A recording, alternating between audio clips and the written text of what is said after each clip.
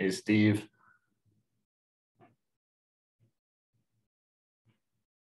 Hey guys, how you doing? Hey, Shep. Yep.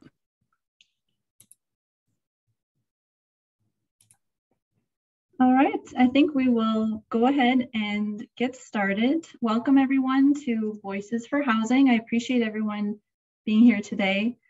I'd like to begin by thanking my colleagues from Minnesota Coalition for the Homeless, Zach Eichten and Matt Trainer, as well as Shep Harris. I'd also like to thank Simpson volunteers, supporters, and staff for making time to be here today.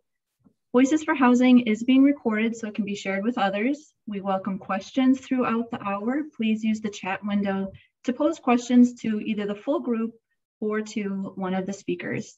If you didn't register for today's workshop through Volunteer Hub, please send me a private chat with your email address, and I'll send out an email later this afternoon with links to resources, a copy of the slides, and a link to action that you can take. Next slide, please. Oh, sorry. Thanks, Matt. There we go. Beautiful. My name is Christina Giese, and I'm the Director of Volunteer Engagement for Simpson Housing Services. Again, I'd like to thank each and every one of you for being here today. I know it's very hard to bring attention and focus to an event like this while we witness the Chauvin trial and grieve the devastating killing of Dante Wright. Many of you know that George Floyd was a member of the Twin Cities shelter community, as he was a shelter staff member at Salvation Army. Some of the shelter guests staying at Simpson were reflecting on his life earlier this week and remembering him with love. I hope that our gathering today and using our collective power and voice to influence public policy will feel helpful to all of us. Access to shelter and housing is a racial justice issue as well as a human rights issue. My colleagues are going to begin introducing themselves next, but while they are doing so, I'd like to ask you to share a little bit about yourself in the chat. Please share your name and what brought you here today. And in the meantime, Matt, Zach, and Shep will introduce themselves. Hello, I'll go first. Matt Trainer. I am the Director of Organizing at the Minnesota Coalition for the Homeless.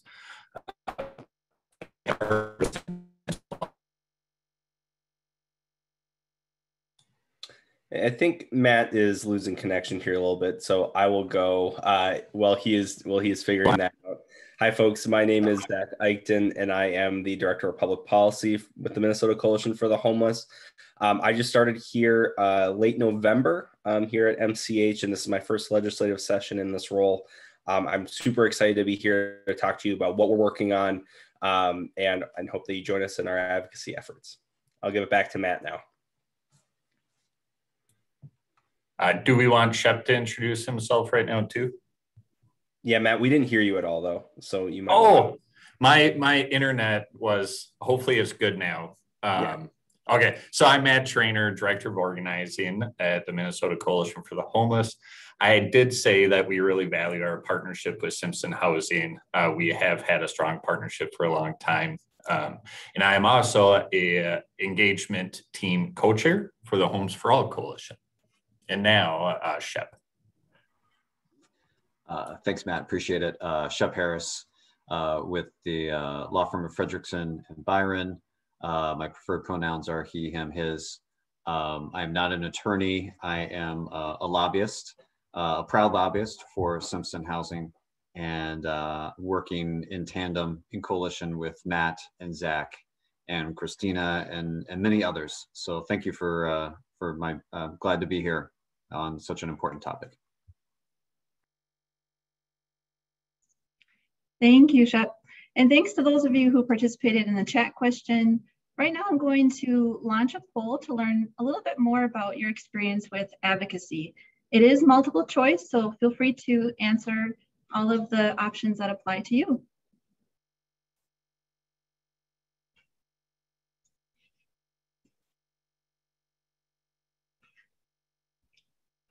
So fun seeing results coming in on my end. I'll share these full results in a little bit.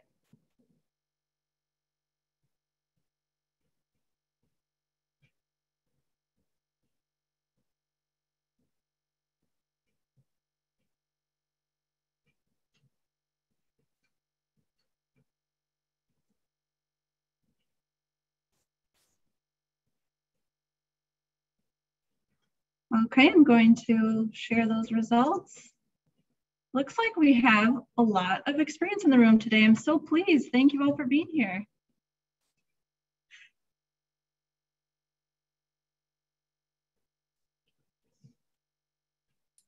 Okay, so I'm just going to give an overview of the Minnesota Coalition for the Homeless. So we are a nonprofit, we're statewide advocacy organization that we work towards, making sure everybody can have their own home. We've been focusing recently on trying to end unsheltered homelessness, which you can see reflected in our agenda that Zach will go into later. But just a really quick snapshot, the Minnesota Coalition has been around since 1984. And there's a group of service providers and organizations such as Simpson that really we're starting to think along the lines of the work we're doing, these direct services are super important, but we'd like to look upstream a bit and try to make sure homelessness, has enough resources to one day not exist. So they said, let's form a coalition, and it became an organization, and the Coalition for the Homeless has been around ever since. So we really rely a lot on our members to make sure our legislative agenda aligns with what the statewide need is. And we also, our main task is making sure we're at the Capitol passing legislation, but also making sure our members feel connected. And we do a conference every year to make sure there's best practices being shared as well. So that's just a quick snapshot about the Coalition for the Homeless. Thank you, Matt. I can tell in the chat a lot of you are very familiar with Simpson Housing. We started in the early 80s as well with a shelter located within Simpson United Methodist Church in South Minneapolis.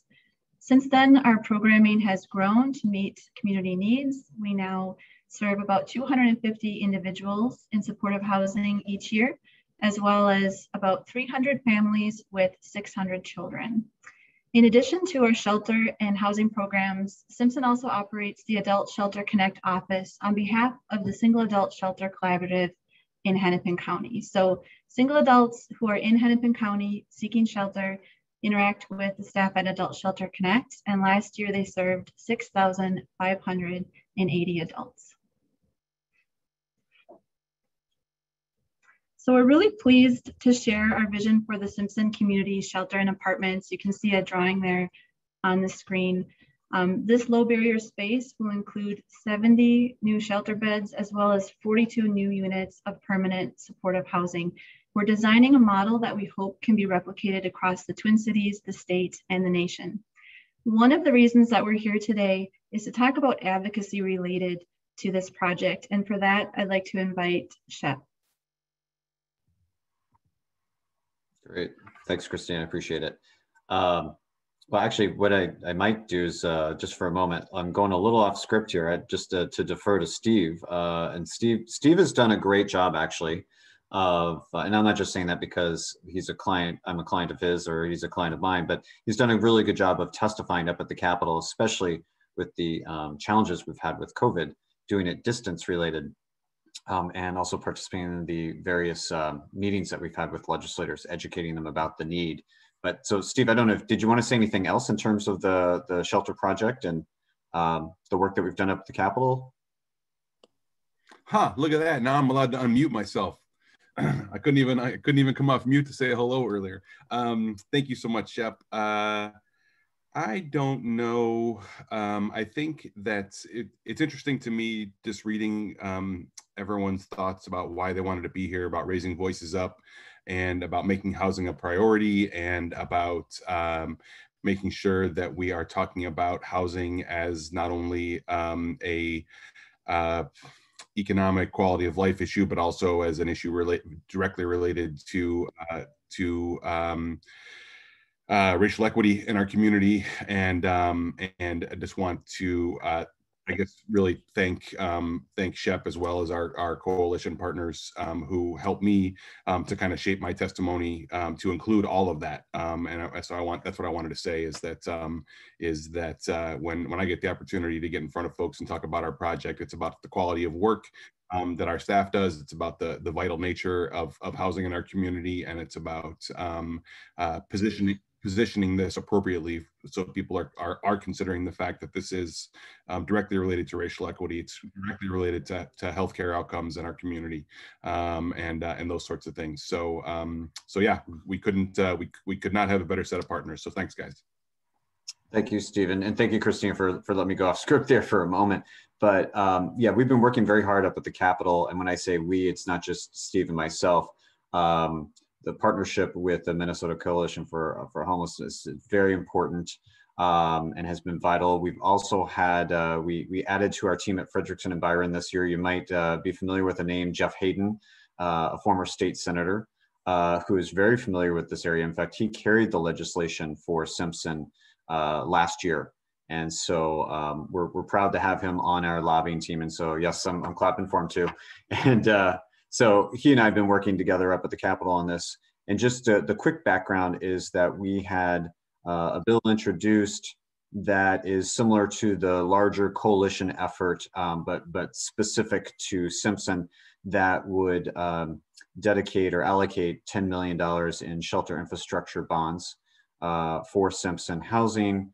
And through the Department of Human Services, we had on the House side, Representative Hodan Hassan be the chief author of the bill. And on the Senate side, we had Senator Omar Fateh introduce the bill as well. We were fortunate to have hearings on both bills in the House and in the Senate. In the housing committees, the appropriate housing committees, we also had a hearing on the bill in the House Capital Investment Committee. And so as a result, the bill is, we've had in tandem with the larger effort, as you'll hear more about here in a few minutes, we have language in the proposed House Omnibus Capital Investment Bill, the bonding bill in the House, for $10 million that would go towards Simpson for this new project that you see in front of you. And the wrinkle in it, which is not a bad thing necessarily, is that it's a different form of payment rather than shelter infrastructure bonds. It's called housing infrastructure bonds. And the approach that we're taking up at the Capitol, in case you get asked, for those of you, thank you for all the work that you've already done, because we have done an action alert and it's been very helpful. But if you get further questions, for us, it's not necessarily how the dollars are paid for the project, but the fact that we need the funding. So whether it's housing infrastructure bonds, shelter infrastructure bonds, or even other types of bonding, we'll take it. Or if it's just plain cash. So on the Senate side, the bill is sitting in Senator Bach's Capital Investment Committee. It has not received a hearing. Not many bills on the Senate side have. That is part of the fun negotiating game of chess that happens up at the legislature, especially this time of session. So what I just want to leave you with is that we're in a good position for success this session, but it can only be guaranteed, frankly, and this is not to give you any guilt for those who are watching this live or perhaps watch it later at a later time, but we need your help. You've already helped. We need the help to keep going. Because there are thousands of different issues up at the Capitol that legislators hear about on a daily basis. There's only so much they can absorb on a daily basis. And frankly, it comes down to the old adage that the squeaky wheel gets the grease. And when we can show clearly that there is a need for our brothers and sisters who are out on the streets, especially that it is afflicting the majority of the people that are served are from people of color or from indigenous communities. The need is clear, it is obvious, but we need the advocacy. We need you to help us up at the Capitol. So thank you very much. Thank you, Shep, for being here. I can only imagine how incredibly busy you are at this time, and I always learn when you speak, so thank you for joining us. All right, you can see on your screen that we have an overview of the rest of our time together. Now that we've had a chance to introduce ourselves and our organizations, I thought we could look ahead a bit. You'll see that we will learn about some recent advocacy successes, share tips. There will be a short breakout session as well, so we can do a little bit of practice. There's also going to be time to take your questions. All right, one of my favorite things to do is learn our reach. So I'm going to pop a link into the chat so that you can find which legislative district you live in. If you already know your legislative district, you can put that in the chat now as well. Otherwise, you can visit that link, put in your address, and then add your legislative district.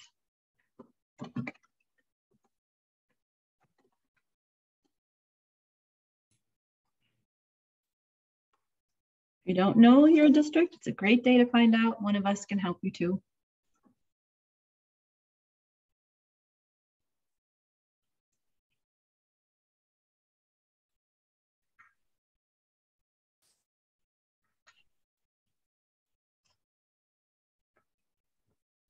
Christina, do you want me to go over some of the advocacy works while people are doing that? I think that's great. Great idea. Yeah, okay. So before Zach dives into the legislative agenda and policy stuff, I just wanted to highlight, sometimes it can be frustrating, you know, when we talk about advocacy, sometimes it takes a while to see the impact of, you know, the individual emails or phone calls we make, you know, but it all adds up, as Shep was saying. But this is just proof that it does work. These numbers are since 2012, which is the first year H4A is Homes for All. So since 2012, and prior to this, you know, there wasn't even housing infrastructure bonding going on. So this is something really new. I mean, almost a decade old now, time flies, but since 2012, we're looking at almost $560 million that we've been able to secure thanks to all of our advocacy. That's including bonding, which is really to develop and rehab affordable housing or public housing. And then also items within the budget, the state's budget, that's for housing and services, you know, to think about keeping the lights on at different shelters or other nonprofits, to make sure there's quality staff, to make sure there's rental assistance, homeless prevention dollars, things like that. So, you know, that's a significant amount of money. And then also, some of you may already know this, but in 2019, we got a $100 a month increase for the Minnesota Family Investment Program. And that is a huge victory. It took forever to get there, but we got there. And then also to date, for COVID specific, you know, we had 100 million in the state funding to pay for some rental and mortgage assistance. We've gotten more money, but that's been federal money. So this is just numbers specific to the state. And then also we had about $26.5 million that was primarily for shelters to ensure residents of shelters, street outreach, that people could stay safe from COVID. So that could look through personal protective equipment. It could look like hotel stays. It could look like, you know, making sure that shelters had the appropriate ratio of how many people could be in a space and still adhere to the 6-foot rule. So we've had great success. Obviously, we're not done, but this should make people feel a little bit energized in regards to, if we stick with it, we can win. So now, well, Christina, did you want to go over anything of some of the chat responses, or no? No, okay. I think you might be more familiar than me. Okay. So I'll just hand it off to Zach now for our legislative agenda. Great, thanks, Matt. So I just want to go over the Minnesota Coalition for the Homeless legislative agenda, and primarily it all falls into shelter saves lives, housing ends homelessness. That's really what we're going for throughout all that we're doing at the Capitol this year. Is we know that we need emergency shelter, and we also need to make sure that we are supporting permanent, safe, and affordable housing as well. So to that end, this is our one pager that Kirsten was able to make for us before she took a new job. So this is her legacy here. Great front page. This is the 3 things that primarily we're working on, and then on the back side is our the more details on what we're working on. It also includes the Homes for All agenda.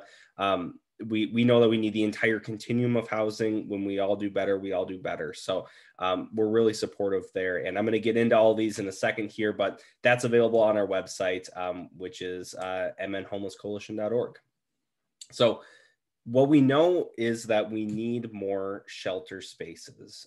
Those of you here from Simpson know that there's a great Simpson project, but there are projects around the state that really need strong investment. And based off of the data that we had at the beginning of session, we were advocating for a $50 million investment into the shelter infrastructure system to expand capacity and preserve our existing capacity. We were doing that through a variety of ways. We were advocating for shelter cash. We were advocating for what Shep mentioned earlier, those shelter infrastructure bonds. At one point, we were also advocating a little bit for some general obligation bonding. And now, as Shep mentioned, right now that investment is being placed into housing infrastructure bonding. Throughout this entire time, we've been really clear. Find the money, people will use it. And that's really what we're focusing on now, is making sure that the type of money works, but really that investment is continuing. So if you include all the federal streams, there's actually about 7 possible streams of funding this session. We have four streams in the state level and 3 from federal. So there's a lot of possibility to get some emergency shelter capacity up and running. And we're really excited about where we're at. So right now there's that $50 million total investment to the state, but $10 million of that is a carve out in the proposed budget for the Simpson project. And then there's also $2.5 million a year proposed in the Health and Human Services budget for increasing the supply and maintaining the supply of shelter beds. So we're really excited about that as well. All said and done, it's about $60 million worth of investment into shelter capacity in the House budget, the proposed budget. We're still waiting on a capital investments bill in the Senate, so we'll get back to you when we learn more about that. But that's our capacity. So now the operations part. All of you who are working at Simpson know how incredibly important having good operations of that shelter is. And right now, the state of Minnesota, quite frankly, falls short of the goal of providing safe and accessible shelter for all. Currently, the base budget for the Emergency Services Program, which is the funding pool that actually provides not only operations, but all the extra good things like mental health care, chemical substance health care, child care, transportation, employment counseling, all those great things. And the base budget of that per year is $844,000, which is just chronically underfunded and quite frankly, ridiculously underfunded for where we know the need is. So we were advocating for increasing that by another $15 million over the biennium, so $7.5 million a year. Actually, in the House budget this year, that's proposed in the Health and Human Services, they actually went above and beyond this. So instead of 16.7 million over the biennium like we proposed, they went all the way up to 18, which is a fantastic investment, and really shows that our advocacy is making a difference, because even back in 2019, when there was a surplus, the proposed increase was a $3 million one-time increase, and they ended up getting that. But this right here, an $18 million base budget increase, would be hugely impactful for getting folks who lack housing stability or are unhoused currently into housing much quicker. So that's the shelter side. So what are we doing then for housing? So, shelter saves lives, housing ends homelessness. So we are supportive of the housing support program. All of the data from DHS points to housing support being the program that makes sure that the most people stay in stable housing once they leave homelessness. And what it does is it has a bunch of different types of housing all lumped into one program. They used to be disparate, used to be known as group residential housing. Not everybody is group residential. Some people are in individual settings, which is what we're really focused on, is those community settings.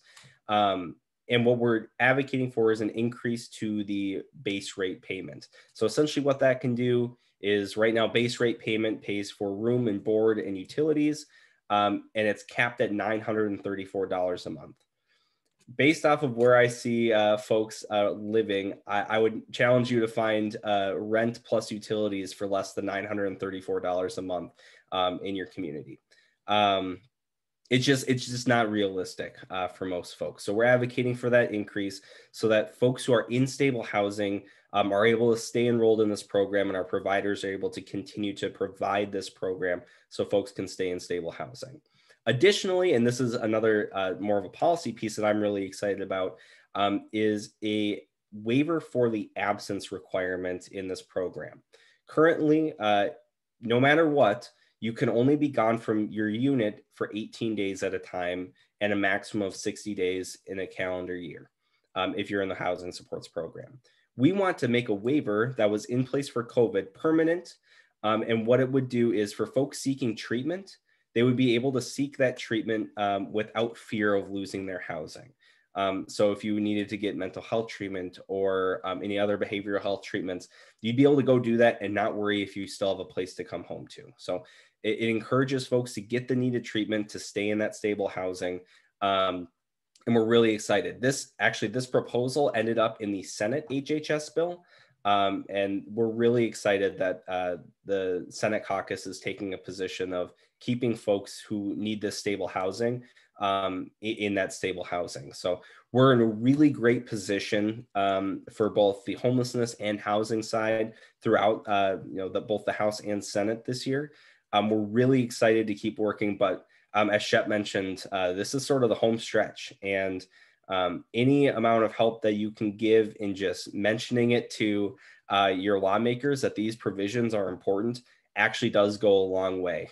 The squeaky wheel does get the grease, and if they keep hearing about something, the more likely they are to actually prioritize it when it gets to the snipping and cutting phase. So that's why we're here today, to tell you about what we're working on. So then that's the MCH agenda. I want to bring up the Homes for All agenda too. We are very supportive of everything Homes for All is doing. They're doing a lot of great things, tenant protection stuff, housing investments, a source of income discrimination prohibition, a bunch of great things that we all know that we need these investments in order for our entire continuum to be supported. So if you want to learn more about what Homes for All specifically is working on, either pop a question in the chat or go to the homesforallmn.org webpage.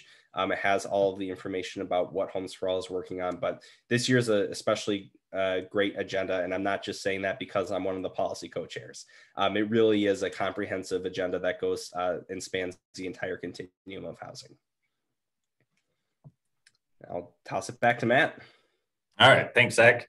And I'm going to be quick here so we can make sure we have some time for the breakouts and stuff, but just general overview of advocacy, why advocate. You're here, so you probably know this, but it really helps you to connect to something you care about, makes you be part of something bigger than yourself. You can really make a difference. And then just, a lot of people, think about the fiscal costs and the fiscal impact, which is important, but people and stories can't be created in a spreadsheet, right? So we need people to do the advocacy. How does it impact winning long-term, right? We have to think about that, such as MFIP taking over 30 years. There's going to be times when you have to think of the short term and react right then and there, like fast and furious, which we did with COVID. And you just really need to think of both quantity and quality, which I think our agenda and the Homes for All agenda and the new Simpson project is a perfect example of quantity and quality. So some opportunities, in a virtual world, this year's odd to say the least when it comes to advocating. So these are more just general buckets of ways that you can advocate and not have to rely on a different organization to lead in the advocacy. You can just talk to your communities, get them engaged. Develop relationships with your lawmakers, right? You can advocate outside of legislative session. When they're home outside of session, offer to get coffee, offer to go for a walk, offer them to come to your place of, if you volunteer somewhere or work somewhere. If you see an action alert, participate. I know sometimes it can be like, I don't feel like doing it. I'm just one person, but again, makes a big difference.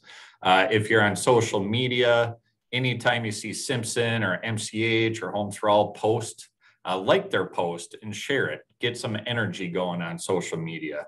If you're attending events, I know some people are into, caucusing with your local delegations and your whatever political party you're affiliated with. Make sure you attend those things and speak out, speak on homelessness, attend town halls or candidate forums and ask questions. How are they going to prioritize housing and homelessness? There's also, right, so you can get prepared. So I think, and later on, we're going to have everybody write their power introduction, but you can do that at any moment, right? Draft out your 2 to 3 minute story so you have it ready. In some ways, you can use that story as with legislators. You can schedule your own at any time, right? Legislators work for you, not the other way around. You can do written testimony. Anybody can do that. Verbal testimony, if it's at the legislature, I think it's most helpful if you reach out to Zach or a Shep or, Christina, somebody that's really knowledgeable about the legislative process, because there is some nuances within that. But you can also just send a personal email whenever you want. And we have a short video here that Zach created. This is kind of a premiere. So this is to just make it comfortable for meeting with a legislator on your own.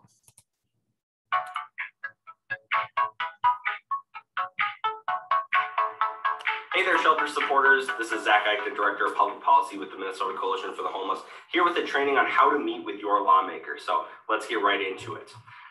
The first thing that you're going to want to do whenever you're meeting with a lawmaker is to introduce yourself. And if you're in person, once the pandemic is over, of course, go ahead and shake their hand to develop that first introduction piece. Thank them for taking the time to meet with you. Hello, Representative Fitz. My name is Zach.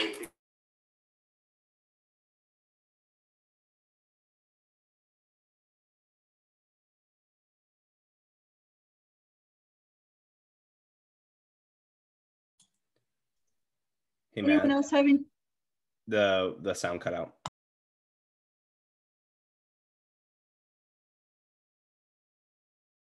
Can you still hear it? Nope. No? Click share sound earlier. Otherwise, you can't mute yourself with it because it was going through your speakers. Did you hear any of it? Oh, you did? Yeah, until you muted, I think. Okay, I'll start over. There we go. Hold on to, perhaps a one-pager from the MCH legislative agenda.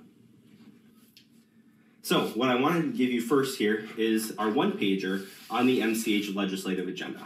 All of the information about our bills is right there if you need to reference that at any time.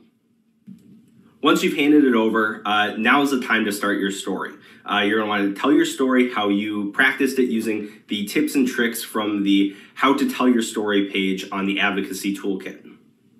Now I'd like to tell you my story. My name is Zach Eichten. I'm the Director of Public Policy with the Minnesota Coalition for the Homeless, and I'm a constituent of yours.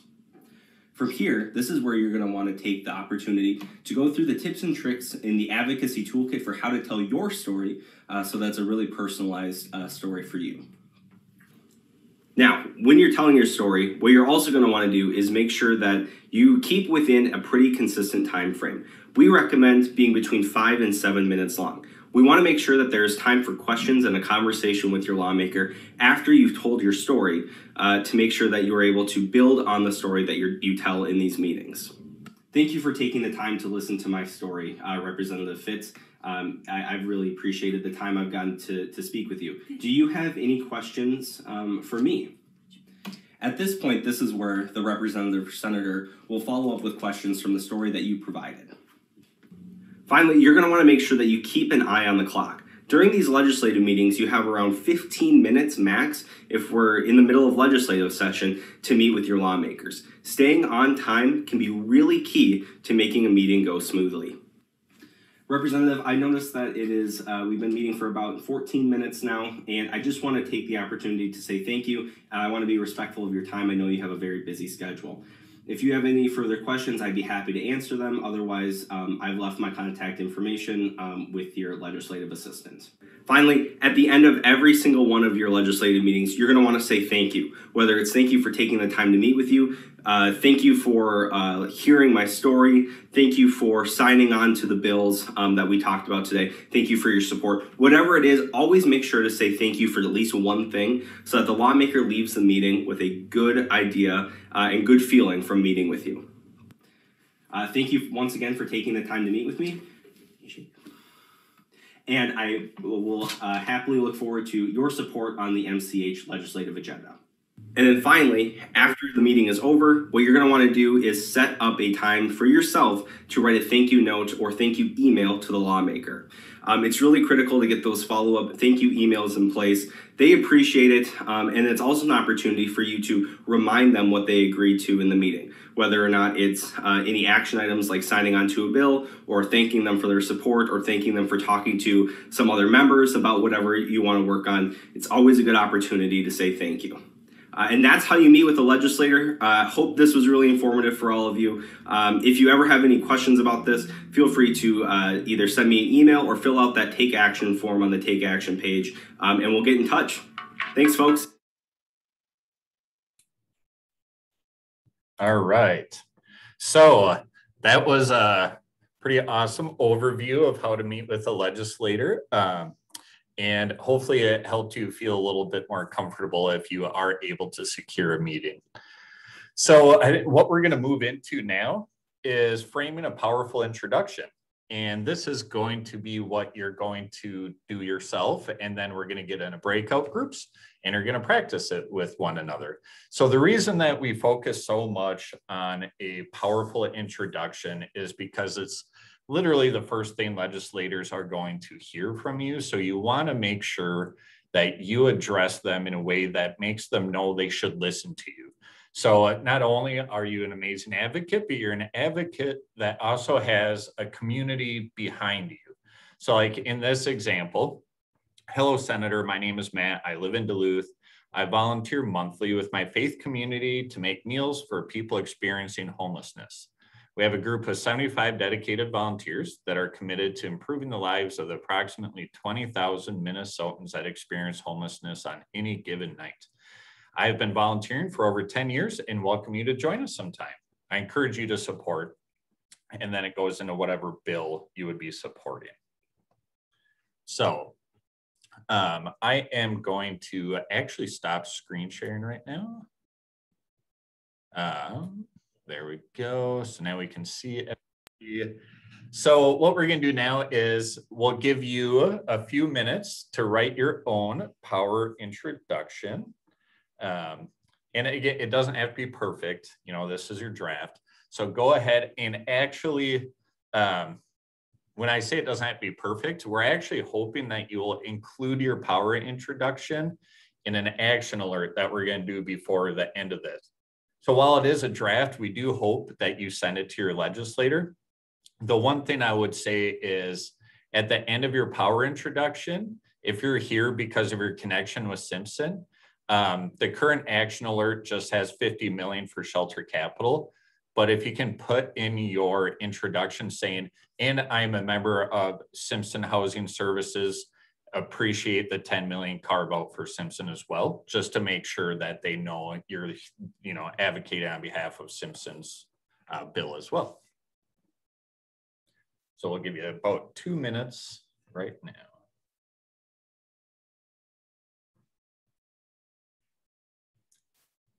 And I haven't been following the chat room, Christine. Have you put the links in and stuff? I did. I put the link in for the legislator visit template.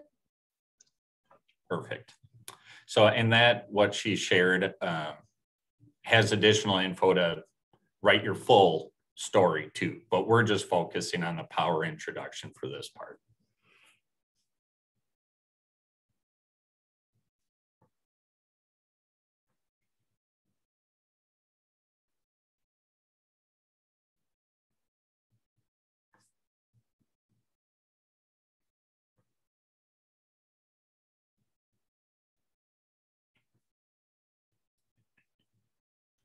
So we got about a minute left.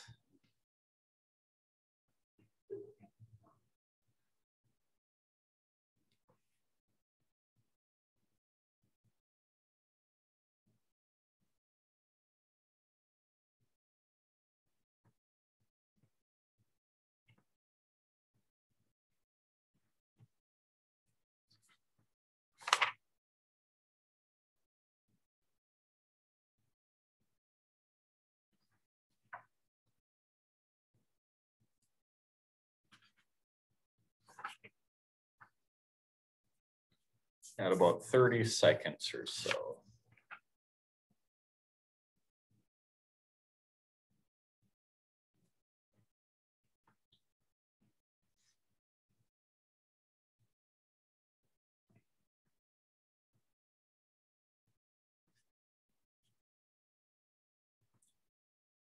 All right, we're reaching the 2 minutes. So, and when you get into breakouts to practice, feel free to fine tune it again afterwards.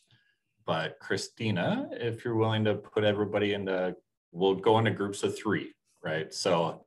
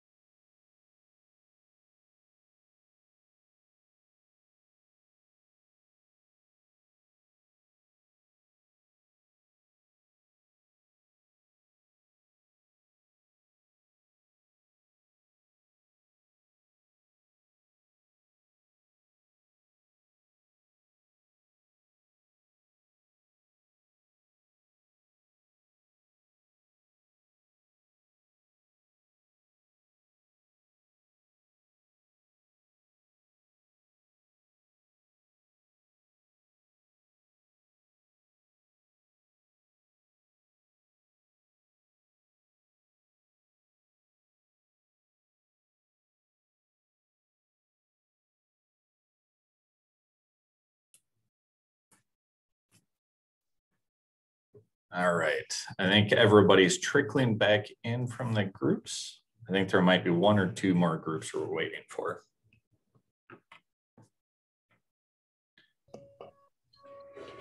Just in the way of public information, if anyone's wondering why there's emergency sirens going off, it's a tornado drill. Oh, thank you, Steve.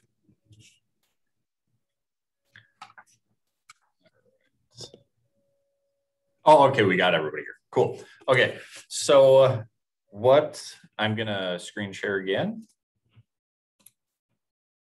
Oh, click share. Okay, so we just did that. And this is where we're hoping that you can insert your power intro. So this is an action alert that we just launched yesterday morning. Yeah, yesterday morning. So it's thanking Chair Fu Lee of the House Capital Investment Committee. That's the person that created the House Capital Investment, the bonding proposal. There's a lot of different players that went into it, including Advocacy. But we just wanted to make sure we're thanking Chair Lee for including Shelter Capital. And part of the reason for that too is, you know, as the session goes on, there's going to be a lot of tough negotiating, you know, a lot of great issues. As Shep was saying, they hear stuff all the time. But we want to make sure Chair Lee knows we're appreciative. They don't always get thank you action alerts. So when they do, I think they probably enjoy it a bit. And it'll just help encourage them to stand strong when they're behind closed doors doing those final negotiations. So I know Christina's going to insert the link in the chat, but I'm going to also just screen share to show how simple it is to customize these emails. So you'll just click on the link, right? And then this is what we call the landing page, where it just gives an overview, recap of what the action alert's about. So then you can scroll down. And if you want for fast action, if you check mark this, then like my stuff was already populated, it'll do that for you every time. So it's super fast. Then you just click here to continue. And we had to create a custom target. So right there, it says Fu Lee Chair.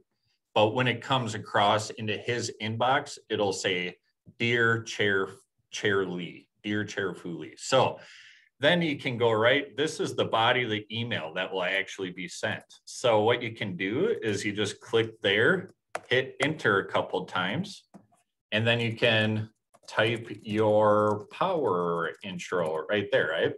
I've already sent this, so I'm not going to do it again. But that's how easy it is. And then you just hit send message. And there's even an easy start over button, just to make sure I don't send them another one on accident. So I'm going to stop screen sharing.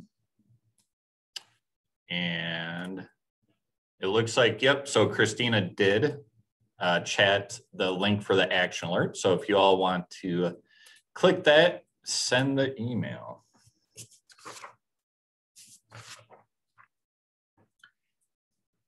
One other thing I would say too is once you're done with that, which would be awesome, to pass it along to some other folks that you know too and encourage them to take action.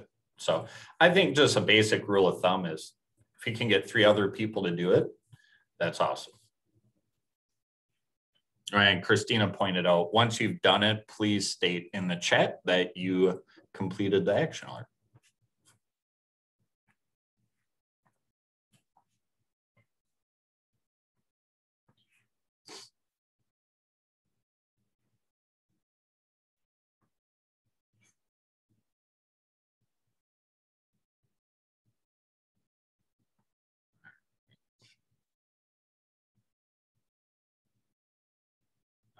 Yeah, I see some of you already did it earlier this week too, so yeah.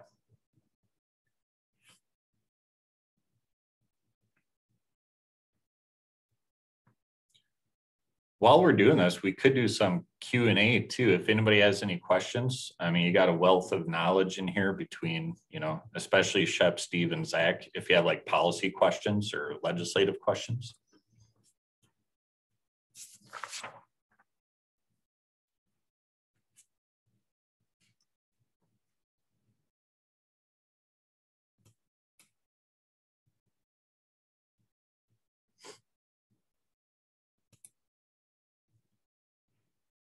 Christina, would you like me to screen share the contact info piece now, or keep doing this for a bit?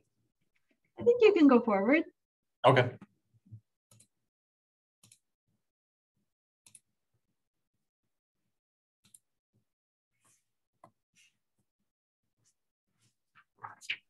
Yeah, so I can take this here just while folks are finishing filling it out on how to stay connected with us. So we do have an advocacy toolkit. I think Christine was going to link that in the chat here too. Oh, she already did. That's really great. It has a lot of really great information, links to our one-pagers, how to schedule meetings with lawmakers, lawmaker contact info, some of our regional interview our expert interviews so that you can learn what's going on around the state in the realm of homelessness advocacy and actual operations. Really great advocacy toolkit. Definitely tune in and look at that. You can become a shelter supporter if you want to be more involved in our shelter supporter campaign. Email Matt on the next slide. You'll get his contact information. We do have social media right now at MN Homeless Co. on Twitter and at Homes for All MN. We're also on Facebook. To be honest, right now, Kirsten took a new job, so it is more intermittent in our actual postings than it used to be. So we will post important updates there, but it won't be as frequent for a little while here. But most importantly, I want to invite all of you to join us for the Homes for All rally on May 5th. It's 10 to 11:30. It's all on Zoom. And all of the registration links, I know Christina mentioned she was going to send out after this event. Please join us. We're going to have some really great speakers. We're going to have some lawmakers, some folks with lived experience, I think, speaking as well. And it's going to be a really great way to kick off the end of session on May 5th. So I hope to see you there.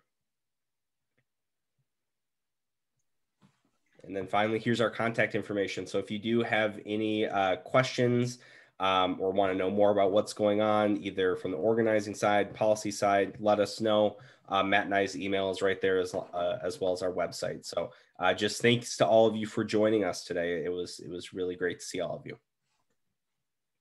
Thanks, everyone. I added a survey link in the chat if you have a couple minutes to let us know how we can improve Voices for Housing. Like Zach said, we appreciate your time today. I know it's an incredibly difficult week. And let us know if you have questions. Thank you. Thanks, everybody. Thank you. Oh, where is the exit? Hi, Hannah, too. Hey, I was wondering where is my exit? So I'm glad I didn't exit. You're stuck. Thank you so much. This was so good. Oh, you're so sweet. Thank you. You were excellent. Thank you. Thank you, Christina. Bye, Hannah, too. Okay, lovely. Bye, guys. Bye. Bye, everyone.